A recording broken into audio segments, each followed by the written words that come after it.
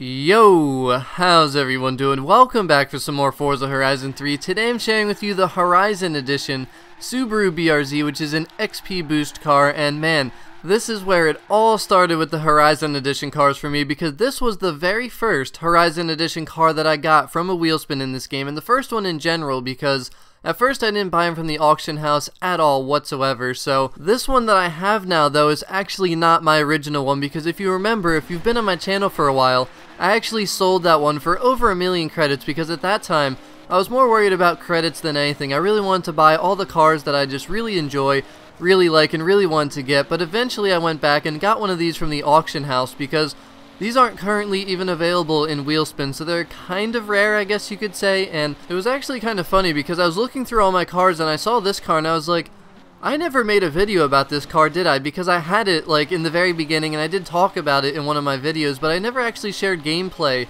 because I never even drove the car. I just sold it right away, right when I got it, pretty much. But I decided to bring it out here and really test it out, drive it around, and see what this car is good for. And I have to say, this thing's really not the best for racing, and the only way that you're really going to have a lot of fun racing, where it's just like drivable, is if you have traction control on, because this thing, I mean, it literally will not grab full throttle until 5th gear. So obviously, if you're someone who's very precise and knows how to feather the gas pedal perfectly, you can drive this thing. But man, it's just so annoying, because literally all the way through 4th gear this thing will just spin, and it makes it so hard to grab. You just go left and right, and that's why I personally actually like this car, just for a drift car. And right now you're just seeing some gameplay, but towards the end you're going to see some free roam gameplay, and that's how I have the most fun in this car, because I mean, this thing's so light, it makes a lot of power, and those two real wheels just cannot grab the car to the road. So I actually like trying to race it sometimes, which right now you're seeing it with traction control on, and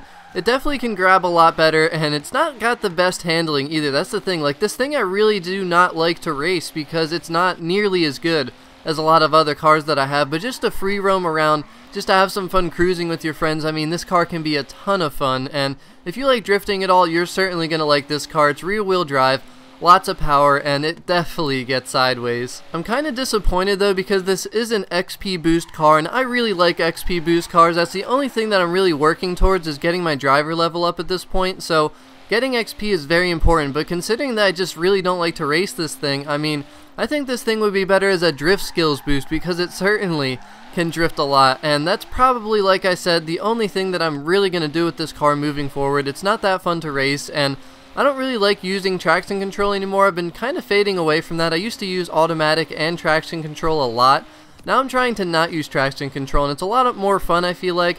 You have a lot more control of what you want to do, and same thing with manual. I used to pretty much only use automatic, but I'm getting more into manual as well, and again, more control. It's a little bit more fun. It's obviously more challenging. You have to know what gear you need to be in, and all those basic things that pretty much everybody I'm sure knows, because most people I'm sure do drive in manual, but for some reason for me, I always just had more fun in automatic. The game just felt smoother and it's more relaxed, and that's what I do. I mean, I play for fun. I don't play to seriously drift or race or anything like that. But one other thing I do want to mention about the car, just in case you didn't know, is how XP boost works.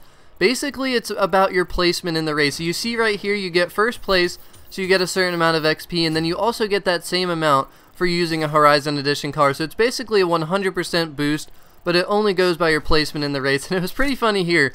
I already have a Horizon Edition Mercedes-Benz, but I ended up winning another one, so now I have two. I'll probably end up selling that in the auction house. If anyone wants it, I mean, I can try and put it up, and you can try to snag it for 200,000, but most likely it won't really work easily like that. But I figured I'd mention it in this video before I get rid of it. But thank you very much for watching. I really hope you enjoyed the video. I hope you maybe learned something helpful or useful. I'll let you enjoy the rest of this free roam gameplay here.